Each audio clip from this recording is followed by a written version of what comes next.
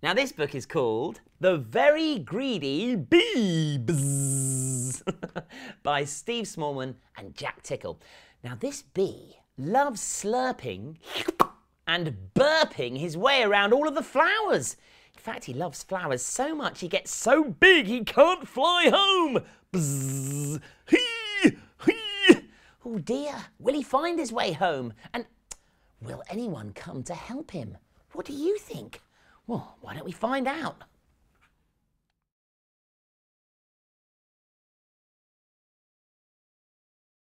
In a busy, buzzy beehive lived a very greedy bee.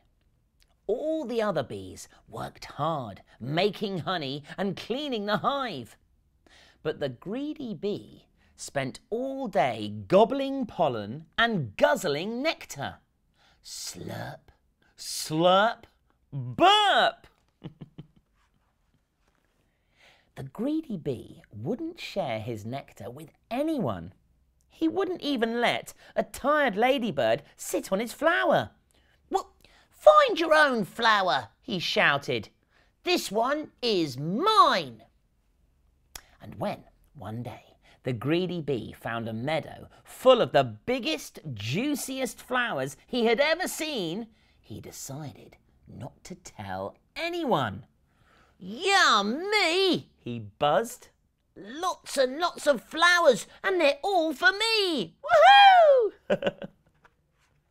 The greedy bee whizzed and bizzed from flower to flower, slurping and burping and growing fatter and fatter and fatter and fatter. Ooh.